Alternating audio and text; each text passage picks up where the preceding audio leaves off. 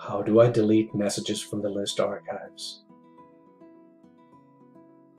Only list owners and site administrators can delete messages from the list archives. To do so, simply click on the trash can icon next to the message that you want to delete and confirm your action.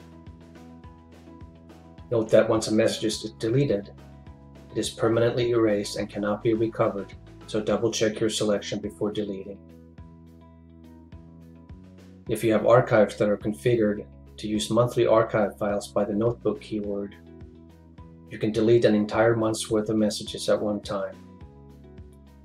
To do so, use the date range selector and enter the month that you want to delete by entering the same month and year for both the start and the end date. Note that you can only delete one month at a time. Then click on Delete All Messages and confirm your action. Again, messages that are deleted cannot be recovered, so do double check your selection before confirming your action. Thank you for watching.